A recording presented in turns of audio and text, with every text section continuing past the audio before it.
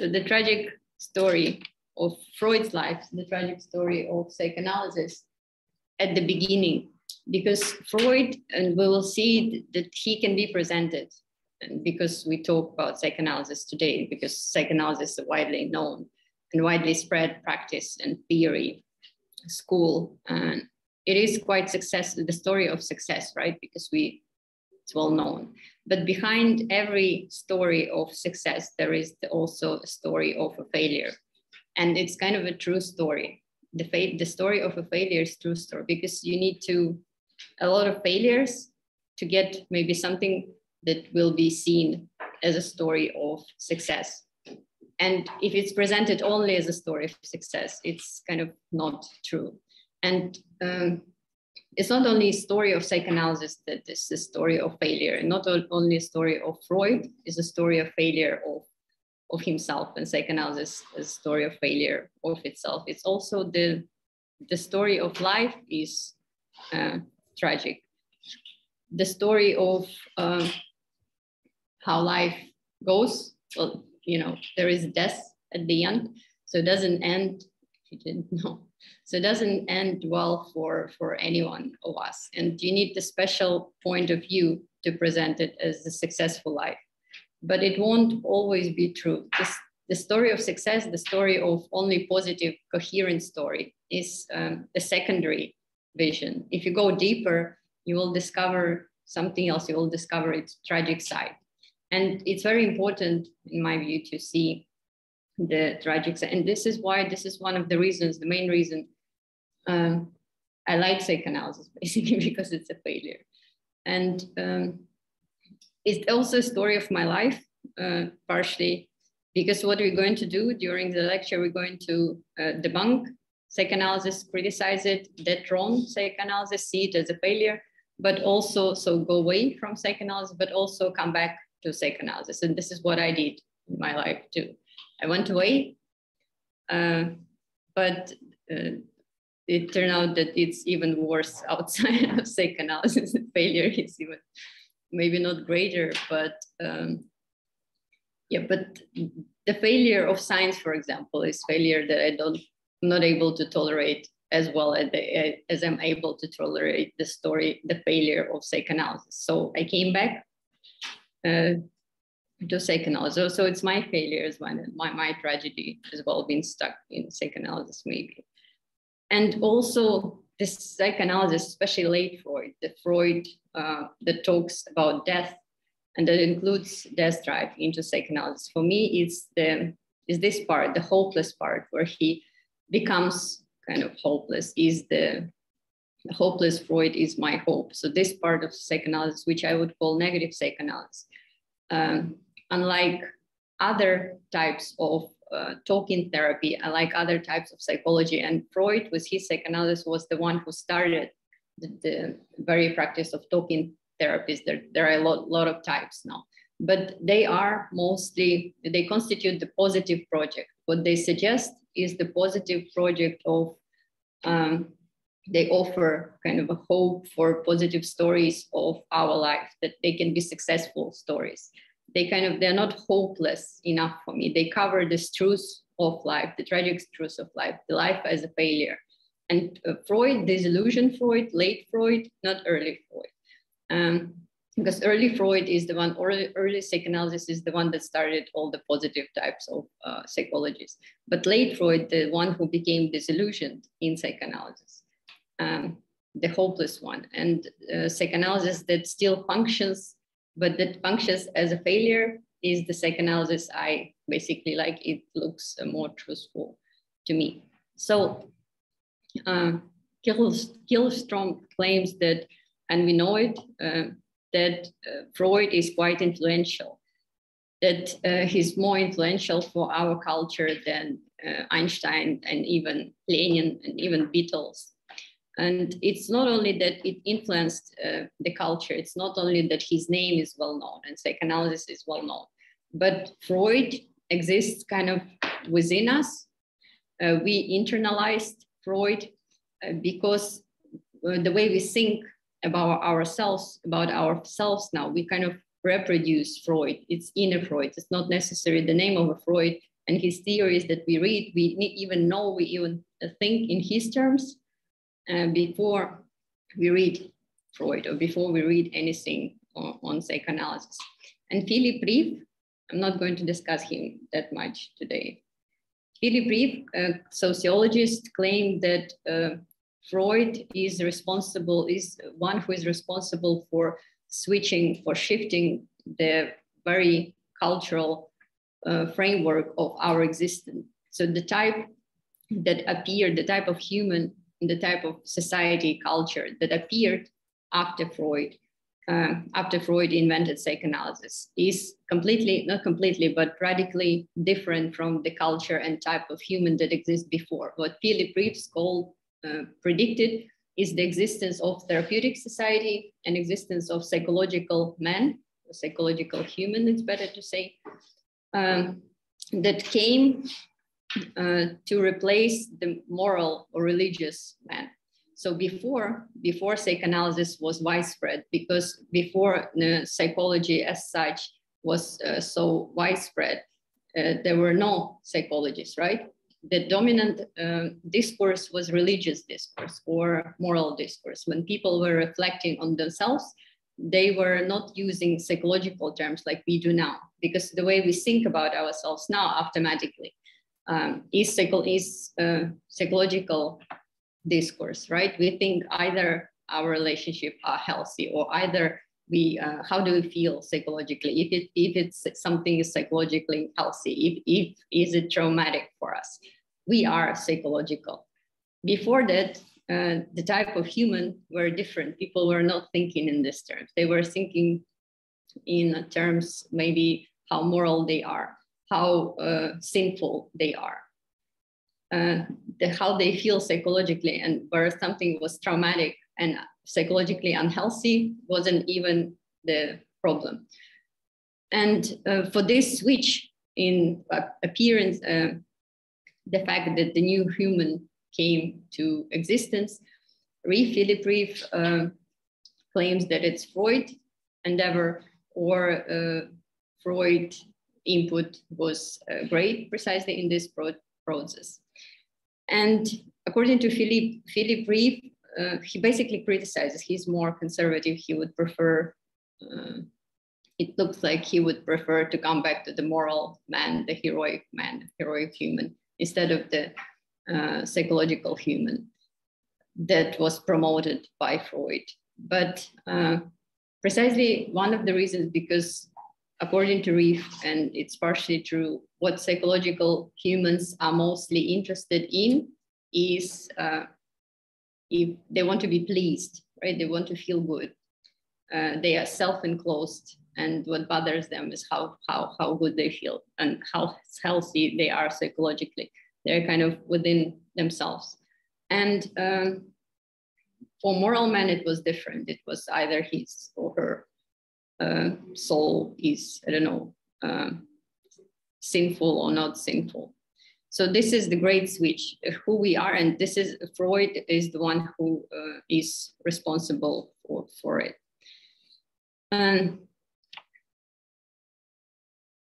Todd DeFrance claim that the problem with this success story, the problem with Freud being popular and Freud being so well known and being the person who started the psychological discourse, promoted psychological, psychoanalytical discourse, is that he was wrong, fantastically wrong about nearly every important thing he had to say.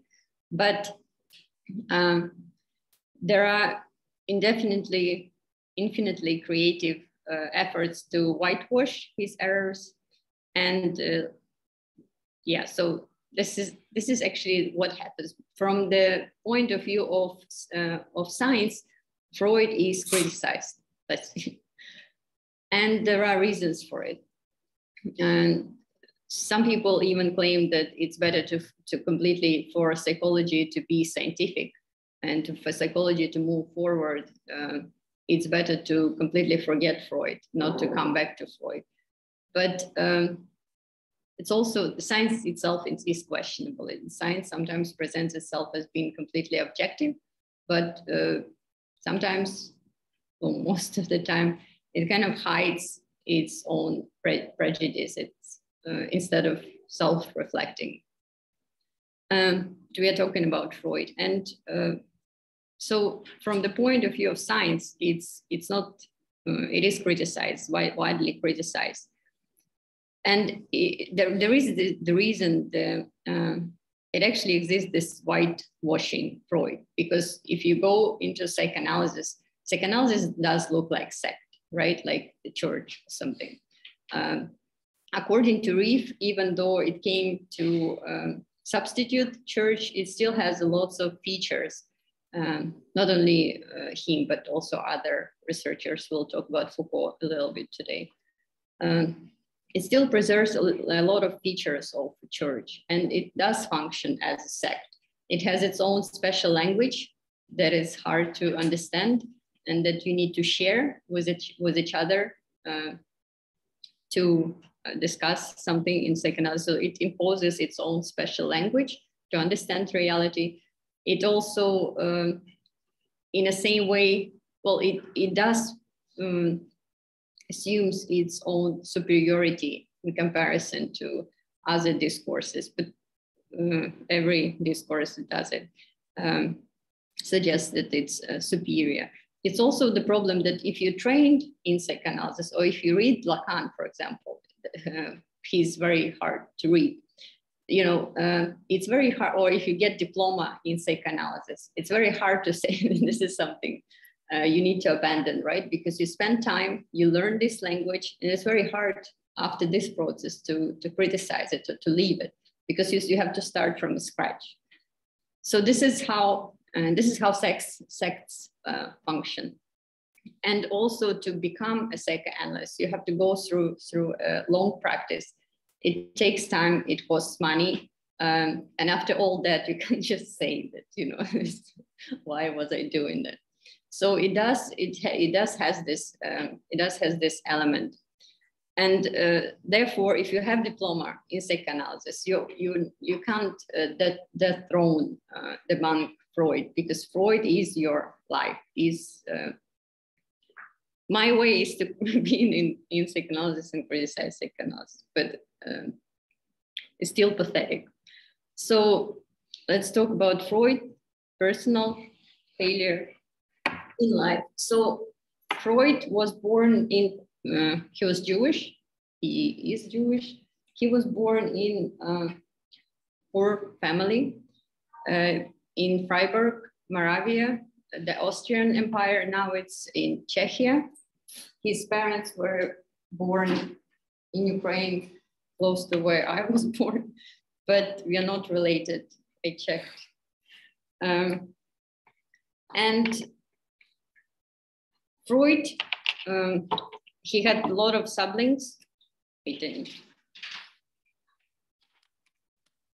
had a lot of siblings, even though the family was poor.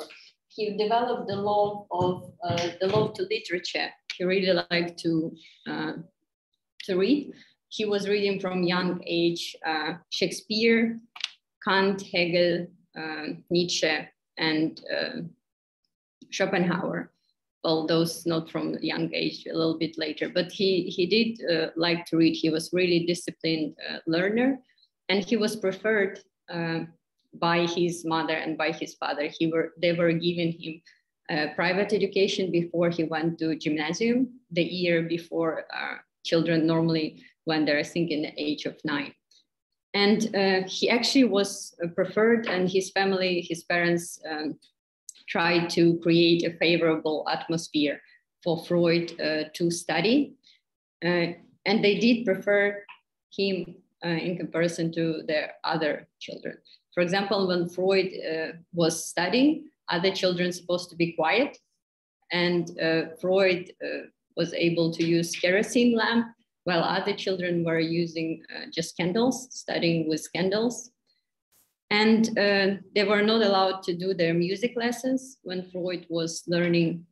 And later Freud would claim that he found that children who are preferred or favored by their mothers give evidence in their life of a peculiar self-reliance and unshakable optimism. which often brings actual success to their possessors. And this is what happened. This is the self-reliance because of love of his mother and of his parents. This is what he will carry all his life. But at the same time, this played a cruel joke on him, because first of all, to prefer a child, you have to treat in a worse way other children. Like, like you need this contrast with other children, and it's not that good for other children, right? To favor someone. And the cruel joke that this played on Freud was optimism no matter what, that he feels love no matter what, in comparison with other children, this sense of superiority that it gave him, and the sense of maybe arrogance, standing on his ideas, even if other people are criticizing it. This is partially the reason why psychoanalysis was successful, this feature of his character. And as well, the feature of his character that played again, a cruel joke later in his life, and how psychoanalysis, why psychoanalysis functions as a failure is partially because of this. This is some events from Freud early years.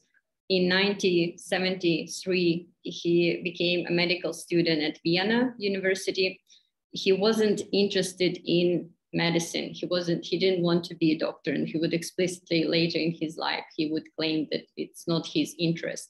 But because of the anti-Semitic tendencies in Austria and Germany, he didn't have much choice. So medicine was worked for him. And he graduated in 1981. And it's interesting that he had to take a year off for army military training. And this is the time when I just learned it recently. I didn't know that. And he used this time of military training to translate Mill, John Stuart Mill. We'll mention him maybe later when we'll talk about pleasure principle. The year after he will graduate, he meets Martha Bernays, his future wife, the one who he married in 1886, who also plays an important role in the development of psychoanalysis. Well, the fact of her existence, the fact of their marriage plays a role. He later worked at Vienna General Hospital, first at the neuropsychological department, and then neurology department, and then in psychiatry department. In 1884, his paper on coca was published on cocaine. Then he went 1985 to work with Charcot. You remember Dush Charcot? That's the one. That's the one he would undertake study training with, and 1886 marry Martha Bernays. So this was before his early years, before he established the practice of psychoanalysis and started to develop a theory of psychoanalysis. And this is already, so his greatest failure of life is psychoanalysis, his greatest success and his greatest failure. But this timeline describes other big failures too, we might say. Failures, his failure that precedes his greatest failure. The failure of Freud as a scientist, and well, basically two of those failures. A failure of Freud as a scientist first is connected with neurobiology, and next another one is connected with his research on cocaine and promotion of cocaine. And the two failures before the greatest failure. Freud, when he was studying, because he was Jewish, when he was studying at the university, we'll go through all of those stages, through all of the timeline now. When he studied at the university in Vienna, when he was a medical student in Vienna, he wasn't treated that well because he was Jewish. He was ridiculed. He wasn't treated in a nice way. But he claims that he learned because of this to be able to stand in opposition and being placed under a ban, and to be in opposition with the majority. And this again helped him to develop self-reliance, to be able to develop independent thinking, no matter what other people think. So he kind of had this superiority complex, right? Because of his mother, self-reliance, because he was favored. And but at the same time, because he was Jewish, it was not possible for him not to have inferiority, the opposite complex. And basically, both of them go together, because for superiority complex, it has to kind of cover something. To affirm yourself, you need to have reason for it. You need to doubt yourself, right? To compensate for it, to feel superior. If you don't have inferiority, the feeling of inferiority, you don't need to. There is no need for you just to affirm, to try to prove your superiority even to yourself. So they do function as in a dialectic. This is a drawing of Freud during when he was a medical student, and he started his research in zoology in Brugge's laboratory. He was doing research on lamprey spinal cord and lamprey nerve cells, lamprey brain. And you do recognize it look familiar, like something from contemporary, from more recent neurobiology. And in 84, on a conference, he would preserve, it's not necessary to read it, just to grasp the general idea. So he would discuss the idea of existence of nerve cells, and doing research on nerve cells and brain matter. And this was the time before contemporary neuroscience was born. And scientists there was an argument within the scientific circle between reticularists and neuronists. Reticularists believe that brain consists of a continuous network of nerve matter, and neuronists believe that brain consists of separate cells, what we now call, well, what they were called before, neurons. And Freud research testified in favor of neuronists, and now we know that it's actually true. Freud was trying to develop a technique to color neurons. This is how we now know that this is how we started to know that cells are separate, that brain cells, neurons are separate cells, because Santiago Ramon y Cajal developed his coloring technique using silver. He was able to color each neuron to see that it's a separate cell, and he was able to in a microscope that it's a separate cell. And this is one of the first drawings of neurons, right? So Santiago Ramon y Cajal did something that Freud could do, but Freud methods were not as good. Maybe he wasn't as lucky as Santiago Ramon y Cajal, and Ramon y Cajal would get Nobel Prize for it. And he is now known as a father of neuroscience, as a very serious, undoubtedly serious scientist who studied objective science, who studied something in a microscope, studied cells, studied brain. No one doubts, unlike people doubt Freud, Santiago Ramon y Cajal. And so it could be Freud, right? But he wasn't. Now we don't even remember that there is something about neuroscience in Freud. Santiago Ramon y Cajal even mentions Freud in one of his work. He refers to Freud research. But it's for scientists, for neuroscientists, Freud switched to psychoanalysis, to subjective research is Freud's failure. the fact that, so after graduating from university, he met Martha Bernays, falls in love with her, but he didn't have enough income to start a family. And it wasn't easy for him to get an income because he was Jewish, because of the anti-Semitic tendencies. And he couldn't make money being a scientist. So he had to switch. He had to establish his own medical practice or some kind of practice. And this is what he did. He made this switch. Also, another failure at the same time is his paper on cocaine. So around this time, a little bit before this paper was published, he became interested in the effects of cocaine. He read the paper, and the most problematic thing is that he started experimenting on himself with cocaine. He became addicted. Even worse, he made his future wife addicted to cocaine, and basically was recommended, so like a drug dealer, and was recommending to use cocaine to his friends and colleagues.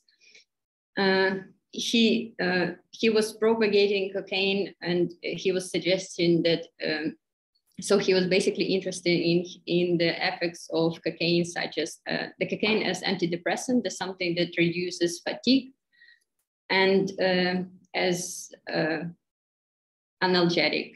And he also recommended to use cocaine, prescribed cocaine, to his friend von Marxow, who was already sick, who became addicted to it, and who would later die because of it. And when von Marxow was already addicted to it, Freud, in a couple of years later, in 85 or 1 year later, after publishing this paper, so his friend who was going to die was addicted to it, and he still was guaranteeing that even though cocaine might have some negative effects, it's not addictive. And he only abandoned it in 87, promoting cocaine and guaranteeing that it's not addictive, that people should use it. And at that time, the negative effects of cocaine were widely known, that it's addictive, that it's harmful, don't use it. And so until the end, this is the problem again with the self-reliance, with not hearing others, with independent thinking, that you might be kind of dangerous for society with your ideas without listening to others. This is what you need, the self-reliance, independence from the what others are telling you. You do need it to develop some interesting new thoughts, but it also have this danger of you being propagating something that is against society, something that is harmful for society. And you never know how to exist within this ambiguity. Later, he would win a grant to study in 1885, to study with Charcot, one was Duce Charcot. Charcot was in Paris. He was practicing hypnosis with nervous patients, mostly women, hysterical patients, истерички in Russian. And Freud was looking forward to go and to learn from him. And there is also a rumor that it was hard to get this grant. There was a committee who was voting for the candidates, and Freud need to talk privately to some of the members of a committee to ensure that they will vote for him. So it's not really ethical thing to do. So he did won this grant.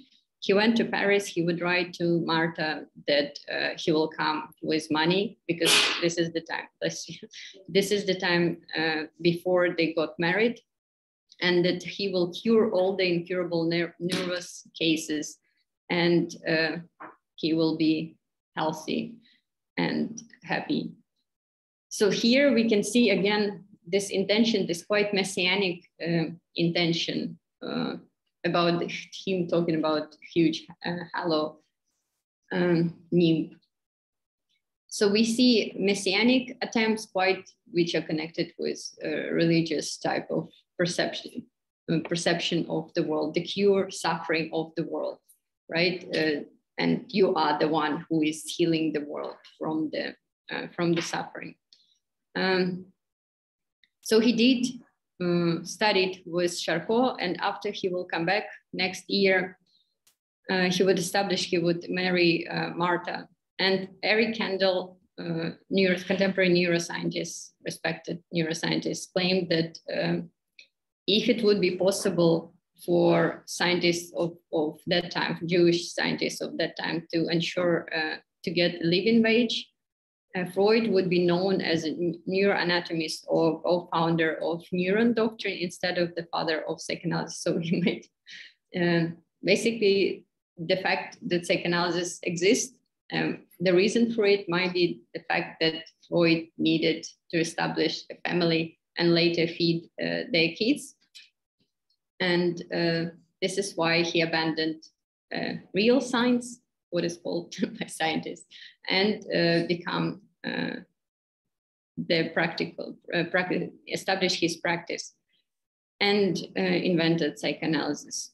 But also Eric Kandel is one of the scientists who claimed that psychoanalysis still represents the most coherent and intellectually satisfying view of the mind. It was published in 1999. But he's criticizing the later development of psychoanalysis, claiming that Freud still had those scientific intentions. He partially abandoned it, his scientific intentions to combine science with objective science with psychoanalysis. And later psychoanalysis, according to Kandel, it abandoned it even more instead of going into this direction. But there are some scientific types of psychoanalysis, like neuropsychoanalysis, where it's Mark Solms who try to connect neuroscience with psychoanalysis.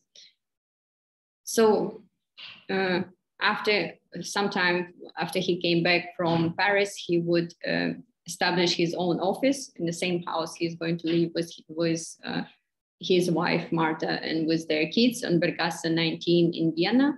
And this is going to be his office for less than half a century.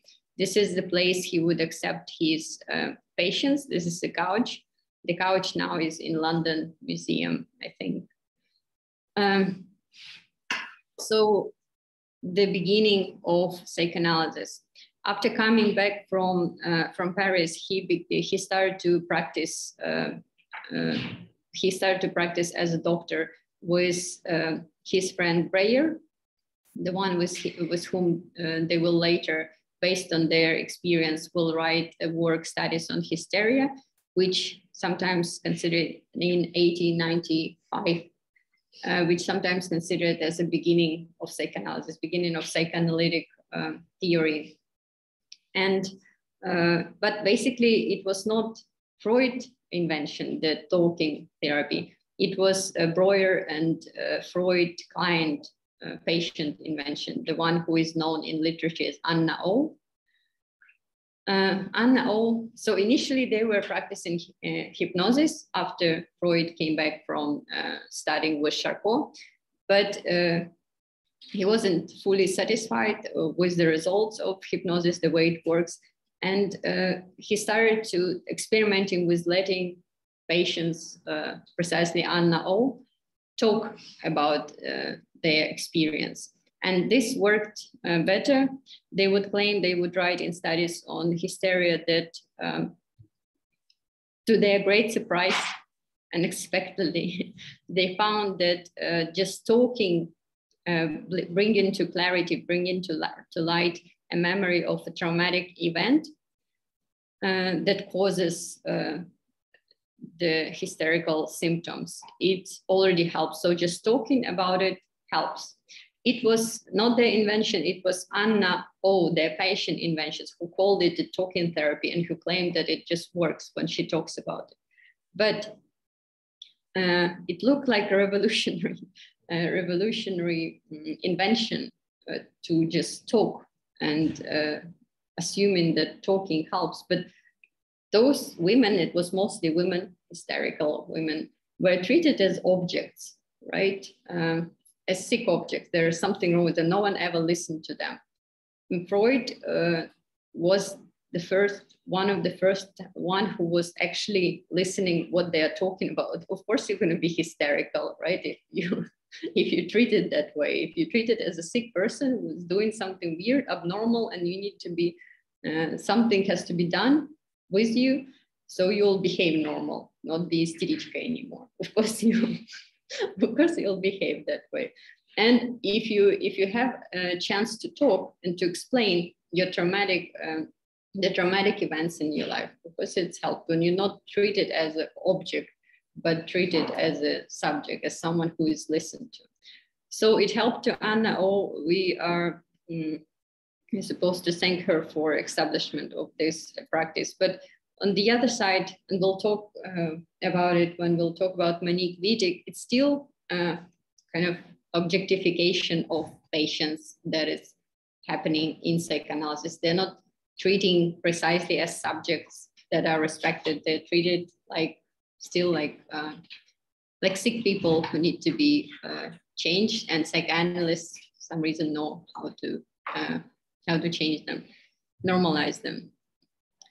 And Malcolm Macmillan would claim that, so for scientists, Freud abandoning laboratory work, so abandoning objective science, studying cells, was a failure, is considered to be a failure of Freud as a scientist, because Freud switched from the research on brain, from something you can see, count, objective science, to a subjective science, when you listen to your patients and this is your research, and you try to come with some kind of hypothesis, how psyche, how mind works, and you test those hypotheses with during your practice.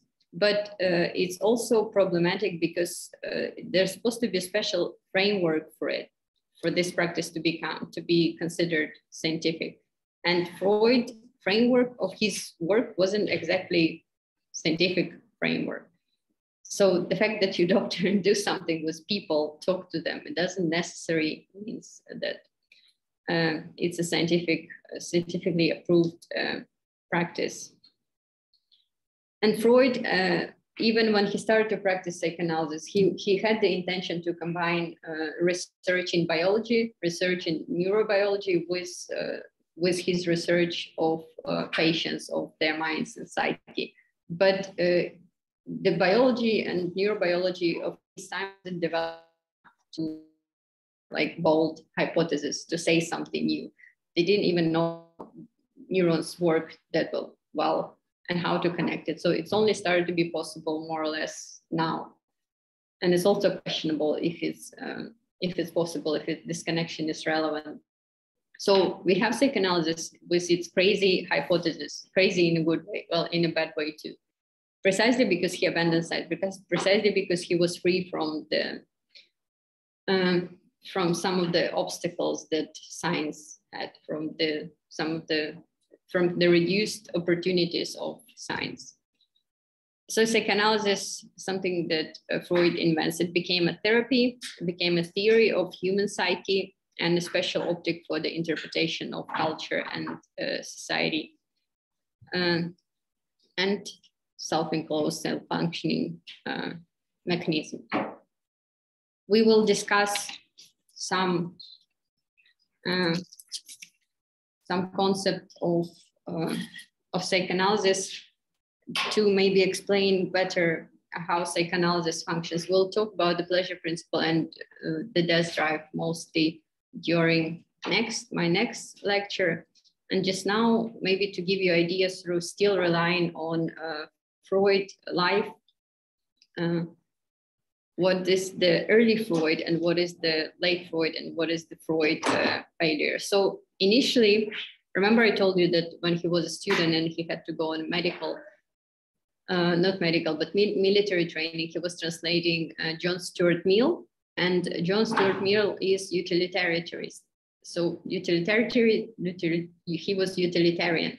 So it suggests that a special understanding of humans, that that society, the successful society, a society that needs to be established on just understanding of the individual, of subject, suggests that they want to be happy. This, we measure it all in personal happiness and the absence of suffering. And this is more or less framework that we still exist now, the framework of perceiving individuals, how we perceive individuals. We perceive them through this perspective that we want to be happy. This is how we measure our life. We don't want to suffer.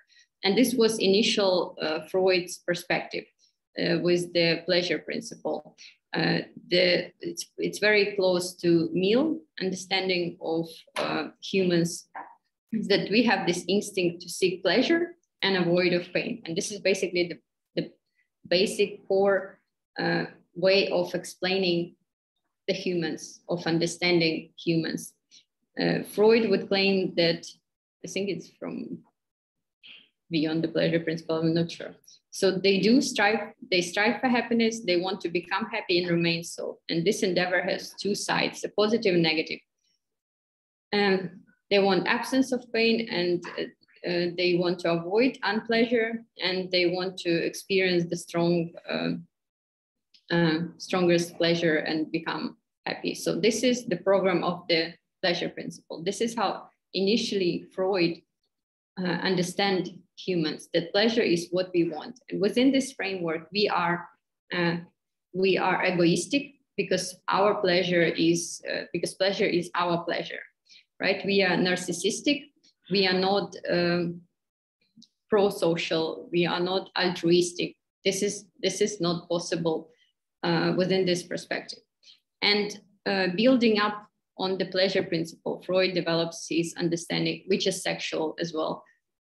Freud's built up his initial framework of perception human, of perception society, sexual plus pleasure principle, and his practice of psychoanalysis, because again, this intention to reduce pleasure, to make someone maybe not happy, but just to reduce pleasure, to make them suffer less. It has also to do with the idea of sublimation, the process of deflecting sexual instinct into act of higher social valuation. And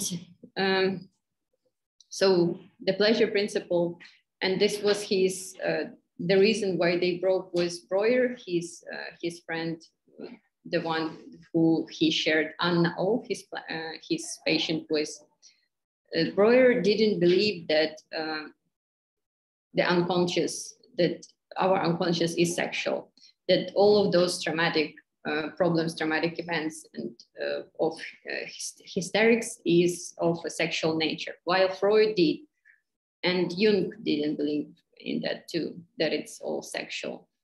Freud did, and it would be claimed now that Freud discourse in Freud concentration on sexuality is not what Freud is concentrating on. It's not sexuality or sexual instinct in a common sense of word, especially in Lacanian psychoanalysis. It starts to be the sexual words that are connected to sexuality function within a framework of symbolic, and they're kind of detached from the from sexuality in a common sense understanding of the word. And it would be claimed that for Freud, they were detached too, but it's not true. Freud did claim that Freud did reduce initially all love to the sexual instinct. He wasn't able to comprehend love outside of this framework of sexuality. And he would claim in Sexual Morality and Nervousness that the sexual instinct, he actually believed that the difference between humans and other animals, as he was interested in zoology, is that their sexual instinct is more developed. This is their the feature that for Freud that distinguishes human from animal. And sexuality, sexual instinct, in a very common understanding of the word. And when some of the terms that are related to sexuality are used, for example, in Lacanian psychoanalysis.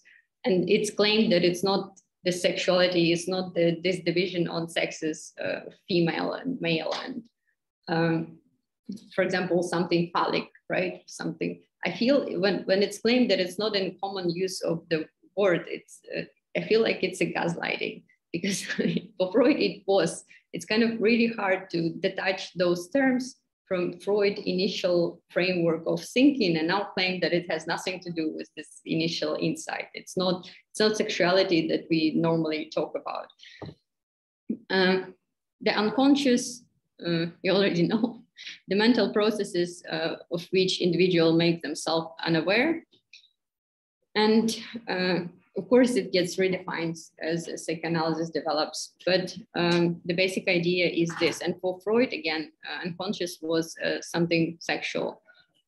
And the goal of psychoanalysis, again, is to bring to light those unconscious level and to make them conscious. And in order to release some emotions, in order to release memories, to lead the client to healing, right? But Monique Wittig, we're going to have a seminar dedicated to her, and we'll discuss her.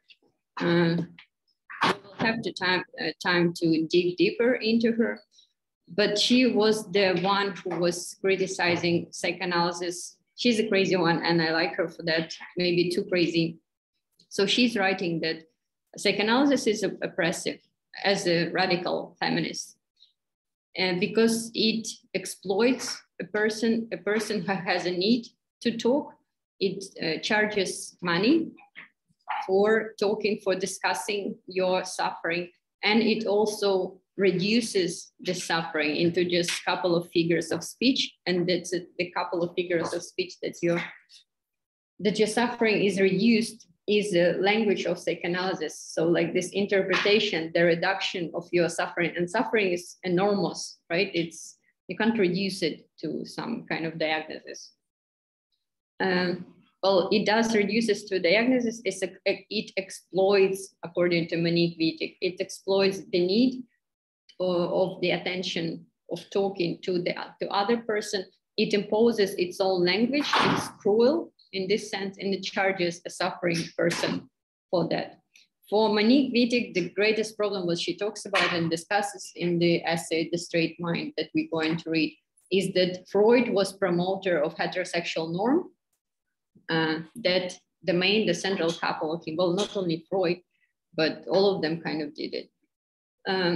For Freud, the central couple is heterosexual couple, and in heterosexual couple, man and woman, the man is misogynistic and patriarchal. The man in heterosexual couple, in heterosexual norm, suggests that man plays more active role, and man as such is a prototype of human proper.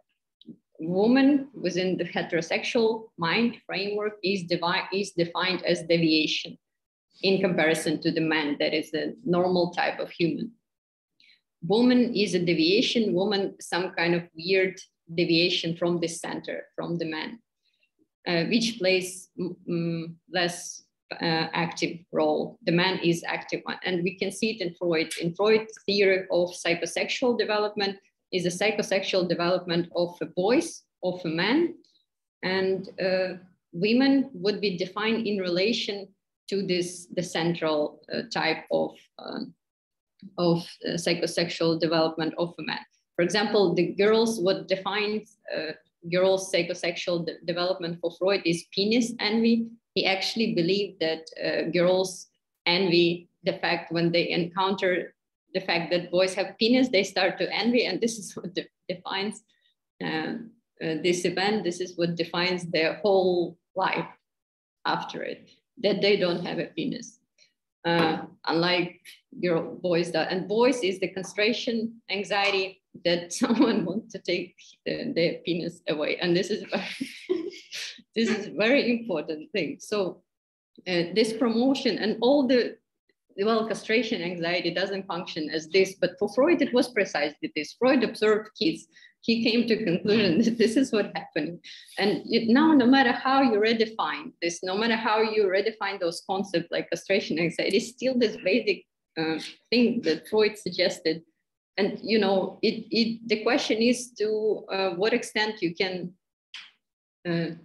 deprive it from this initial Freud accent, from this initial Freud insight, and make it something else, something more refined. It's still, this is what at the basis. So Monique Wittig is too crazy, maybe because she claimed that the word woman shouldn't exist at all, and she wanted to substitute with the word lesbian, not with a heterosexual couple. Butler would claim, and I agree with Butler with her criticism of Wittig, that it's impossible just to substitute word woman, because woman is defined as a deviation from man, as something as deficient man.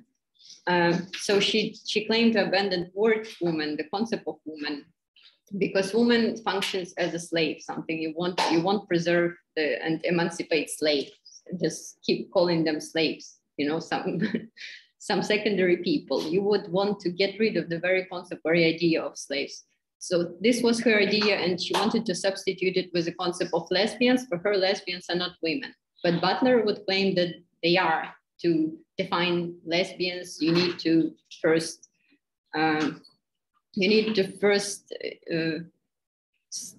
explain. You can't explain lesbianism without using the word women, right? It's still secondary in relation. So this is maybe not a way out, but still the insight, the problematicity of what she's talking about is quite radical. And she was criticizing psychoanalysis as oppressive, as something that imposes the heterosexual norm, as something that when you can come to psychoanalysis, they would define you and your suffering in their terms, and impose their gender role and their understanding of how gender roles are function on you. And and it is misogynistic. It is concentrated on men. And the other thing that she claims, who gave psychoanalysis their knowledge? Why Lacan, for example, who gave Lacan his knowledge? How does he know how to interpret the unconscious, our unconscious? Well, he's dead, can't do it. But why do they know? Why do they know our unconscious, and why do their terms? Why do we have to use their terms? That was her critique, and it's some. Michel Foucault was also criticized. I think you either was reading his. No, you're going to read probably great books, his History of Sexuality, or maybe you won't. But Foucault is the one who is criticizing, not criticizing, but maybe analyzing psychoanalysis. And using his concept of pastoral power, we can claim that, again, he shows the similarities between pastors who were functioning within the church with psychoanalysts and with the whole even medical establishment. So for him, pastors, it used to be pastors, and the now psychoanalysts or all the type of counselors, psychotherapists came to substitute pastors, and they still function somewhat similar within the democratic power. They function somehow similar like pastors did. So pastors you would confess to them, tell the truth. They would listen, and they would guide you somewhere towards the salvation, towards leading less sinful life. Of course, they are the authority who would define what is sin, who would define what is not sinful soul. And they would claim that the only type of salvation is the church. And in a similar way, somewhat similar way, psychotherapists, psychoanalysts, again, are those to whom you confess, who you tell the truth, something you won't be even telling to your dearest friend. And they are the authority that can interpret what you're saying. Of course, interpretation suggests that they impose in a certain terms, certain framework of interpretation. For example, the gender role, right? Their own perspective, and they kind of leads towards salvation again, but it's not salvation in afterlife. This is the promise of being saved in this life already. You're going to be happy, you're going to be healthy. And it's presented, of course, it's maybe it's less oppressive than church, because church was quite obviously oppressive in imposing its ideas on other people. With psychoanalysis, and with psychotherapies, it is presented as a care. So this is what we want from inside. We go to psychoanalysis because we want to, or we go to other types of psychotherapy because we see it as care, as taking care of us, and it's our will. And kind of even worse, because it's your own fault to do it. And it's your own responsibility. And it's even worse because if you think about it, we as a psychological people, there is no other type of taking care of each other for us now, except for psychological. Because when we try to take care of our friends, we do play a psychotherapist. It's kind of installed really deep in us. Or when I try to be mother, I do think like there is some kind of therapist observing me, and I'm thinking if I'm traumatizing her, or if, So I do feel it, that there is this power, and it's my fault. It's my brain function. There is this tiny psychotherapist in my brain that tells me what to do and tells me what I'm doing wrong. And there is no other way to take care of someone, not to do this, outside of this framework of thinking. This is who we are. And maybe it's Freud's problem, but what was before wasn't better, right? The church and the religious discourse, moral discourse, it's way more patriarchal, for example.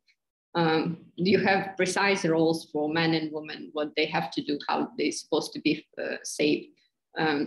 So it wasn't better before with a moral man, but it's not perfect now. And I'm not sure what it's going to be in the future. So it's not the way out just to abandon this whole thing, because if you abandon the whole thing, it's suicide. There is nothing else to do. There is no outside, and this was Foucault's idea, that there is no outside of the pastoral power. It is because, and if you try to fight it, you still fight it. By fighting it, you're still helping to establish it. You're still promoting it by just fighting it. It's a very tricky system. And maybe other critique, we have 20 minutes. Other critique of psychoanalysis is from the side of Freud, a Marxist, the Frankfurt School, Horkheimer, Marcuse, and Adorno. Adorno claimed, so Freud, a Marxist, Frankfurt School, they mostly like Freud as a theorist. They saw Freudian psychoanalytic theory as potentially important for criticizing unjust society, changing unjust society, but most of them didn't like psychoanalytic practice and practice of psychotherapy. Adorno would claim that psychotherapy is prompted to become objectively untrue, and therapists are frauds. In adjusting to the mad whole, the cured patients become really sick. So the problem with Adorno, especially with ego therapists, psychotherapists, is that they do concentrate, psychotherapists, because it's individual practice, they do concentrate on an individual, on the subject, and they try to improve their mental health, to improve their, to make them happy, so to say, to simplify. But the problem that those individuals exist in the unjust society that, according to Freud and Marxist, is sick, is unjust. For example, patriarchal, or for example, with some unfair work conditions or something else. And by just taking one individual, make them happy within the circumstances of unjust society, it kind of doesn't contribute to effort of the subject to make society more just, for the subject to become revolutionary or change something, because they're happy the way it is, they are. And it kind of promotes or leaves sick society, unhealthy society being untouched, because people are individually fine. They were made happy by psychotherapists, and by this they were adjusted to the sick society. For example, if society is patriarchal and woman is complaining that her unfair condition, and she would be made happy, satisfied by psychotherapies, by CBT, for example. That would mean that she would not change anything in the society to be less patriarchal, but she would just adjust to the society which is patriarchal. This is the problem working with individual, and one of the dangers of psychotherapy, individual psychotherapy. Also, Adorno criticized neo-Freudians, those newer Freudians, because they're business-like revisionists who follow a straight line of development between the gospel of happiness and the construction of camps of extermination. So and today, more popular mass type of psychotherapy and psychoanalysis, the one that sells, is the one that promises a happiness, the one that individual happiness, that associates happiness with healthiness. But it's also kind of dangerous, because what are we going to do with those unhappy people? Do we have to exterminate them? The one who, are not able to adjust, are not able to become happy in the sick society. Also, Freud, judging from Freud correspondence with Oscar Pfister was a minister, a Lutheran minister.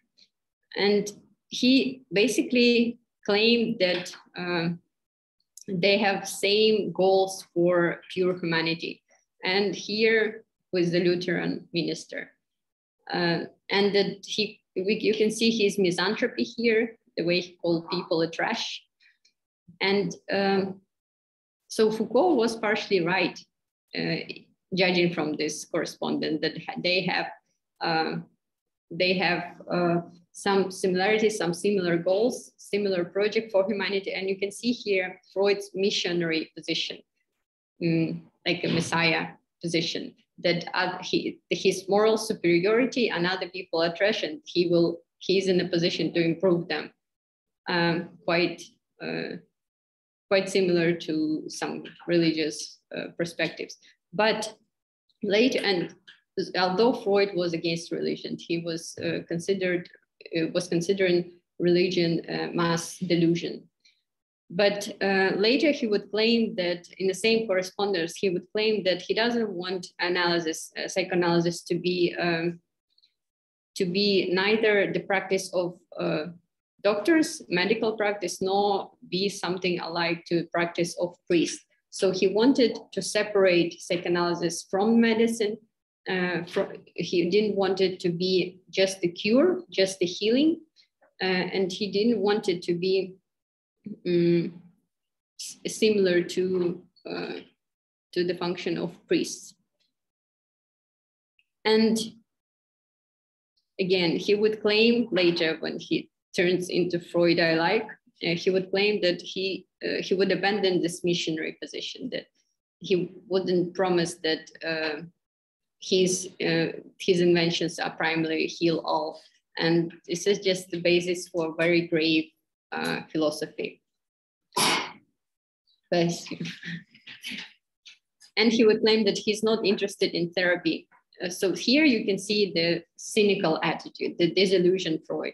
The Freud who claims that psychoanalysis doesn't work. This is when psychoanalysis is very widespread practice. It might not work. He started to doubt it. He started to understand that this is his failure. And Sandor Ferenczi would claim that Freud said that neurotics are able. They are only good enough to support us financially and allow us to learn from their cases. Psychoanalysis as a therapy may be worthless. And we kind of know about it, right? That Freud said it, and it's still a huge thing right now. And there is no way out of it. The death drive, my very favorite part. We'll have time to discuss it during my next lecture. But this is the beginning Freud of the Freud that I really like. His concept of death, the death drive, that was introduced in Beyond the Pleasure Principle, that you're going to read, I hope. It was published in 1920, defined as the death drive towards death and destruction, but there are many ways to interpret it. And it wasn't initially invented by him. It was similar to Sabina. It was initially idea of Sabina Spielrein, Russian psychoanalyst, one of the first psychoanalysts. And she came with idea of death instinct. Initially, she was considered crazy when she presented her ideas. But later, in a couple of years, Freud would himself reconsider his framework of thinking and would agree with her and would even mention her, not even, but basically he's stealing her concept and mention her in some tiny passage in Beyond the Pleasure Principle. As her idea is somewhat similar to his. So Freud, the concept of a death drive, it came to substitute, or it came out after Freud understood, or rather it disrupts the understanding of humans within the framework of the pleasure principle. There is something in humans that contradicts the fact that they function in accordance with the pleasure principle, or the pleasure principle is exhaustive in understanding humans. For example, when talking to after talking to war veterans, people who came back from war and who had what we now call PTSD, post-traumatic stress disorder, because they have vivid memories of some traumatic events, they have nightmare of traumatic events, and it just doesn't align well with the pleasure principle, because according to pleasure principle, you need to forget some traumatic memories. Why do you repeat the traumatic memories? And Freud came up with Freud concluded that there is something, he would claim there might be a primary masochism, maybe of course in sexual interpretation in his case, but still there is something traumatic that we repeat, that our mind repeat. There is other principle that is outside of, that is not, that can be reduced to the pleasure principle, that we want pleasure and maximization of pleasure. And it also disrupts this idea. And he came to admit even that pleasure, that they do exist together, pleasure principle and death drive, but death drive is a primal principle. Something that actually defines humans. And it also disrupts the idea of psychoanalysis, because you can't help in terms of healing all the suffering from humans, because humans are suffering. You can't get rid of all the traumatic experiences, because this is us who are repeating those traumatic experiences. And maybe this is the core of who we are, this creative, dying in a creative life is dying in a creative way, and there is nothing else except for it. McGowan would write, the one who you also have for the seminar. McGowan would write that Freud discovered the death drive in 1920, you know that, and this would disrupt his optimism. And Freud as optimist kind of healed Freud from the optimism, from this first problem installed by his mother. And why Freud's discovery of the unconscious disrupted the thoughts of others, psychoanalysis as something that talk about unconscious, that we are not masters of our own mind, that disrupts the thinking of others. The discovery of death drive disrupted his own and of his followers. And disruption makes itself felt in a halting and backtracking style of Beyond the Pleasure Principle. Freud was never able fully, after this invention, not invention, but after the statement about the death drive, Freud was never able to fully revise in according to this insight, the scope of his thinking. But because it is disruption. In later works, you would still feel, if you read something after Beyond the Pleasure Principle, you still feel that he thinks in terms of pleasure principle about humans. And then Beyond the Pleasure Principle, you will see that he kind of tries to include it, the death drive. He tries to include it in different ways. He tried to give different definitions to it, but he's still not able to fully go beyond the pleasure principle. So it does function as a disruption. It just functions as a failure. And this failure, the failure functions as a death drive, as a repetition of something traumatic that can't become a part of a coherent whole. It's something that prevents the harmonious flow of psychoanalysis and harmonious flow of Freud's life, of Freud's theory, as a kind of hiccup, as the interruption that doesn't let psychoanalysis maybe become coherent doctrine. And for me, so the death drive, the concept of the death drive, that functions as an interruption in psychoanalysis, is Freud's death drive, right? Freud's repetition of it was traumatic for him. It was the embodiment of his death drive, the concept of the death drive. And also before the Beyond the Pleasure Principle was published in 1920, Freud's father died also. It was a war period, and after the war, Freud developed depression because of his father's death, and because he was struggling financially. He didn't have enough money to help his family. He didn't have enough patience. And his favorite daughter, Sophie, Freud, and her son, one of her sons is the one who Freud mentioned in Beyond the Pleasure Principle when he talks about for dog game. So one of his favorite daughter dies shortly after he published Beyond the Pleasure Principle. She was pregnant when she died. She died from the infection. And Freud wrote a letter for her before she passed away that he wanted to help her financially after he will get the money for publishing Beyond the Pleasure Principle. And so it was a great loss for him. It was the depression and loss from which Freud would never recover. And later it kind of redefined together the concept of a death drive and this the series of great personal mourning experiences would change Freud and would make Freud that I like the most. And he was writing he became pessimistic, not this optimistic, feeling himself superior, feeling arrogant. He would claim in his letter that about Sophie's death, that the state of mourning will subside. We also know that it shall remain inconsolable and never find a substitute. And actually, this is how it should be. It is the only way of perpetuating that love which we don't want to relinquish. So here again, the death drive, the mourning, the suffering is, it shouldn't go away. We shouldn't be happy because it preserves love. It preserves something important, maybe something that constitutes us as a human.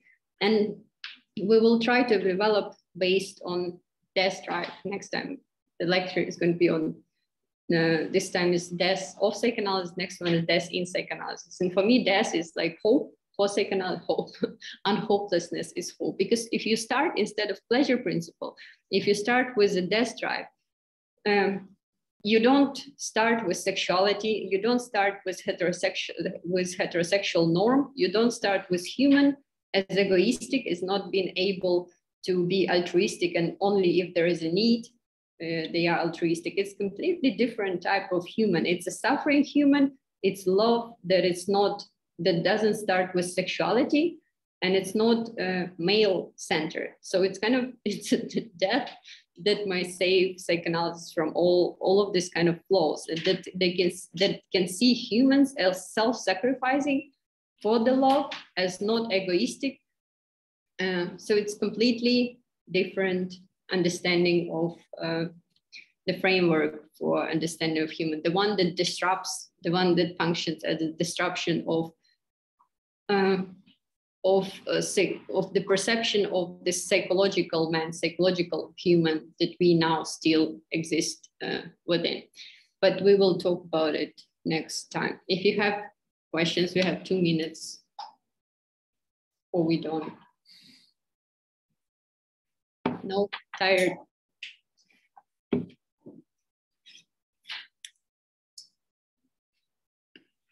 I have a question? Yeah. Why parents loved Freud so much? Because he was the first child and because he was very nice studying, and they put a lot of effort in him. And then when they started to love to have more kids, they didn't have time to pay so much. So it was the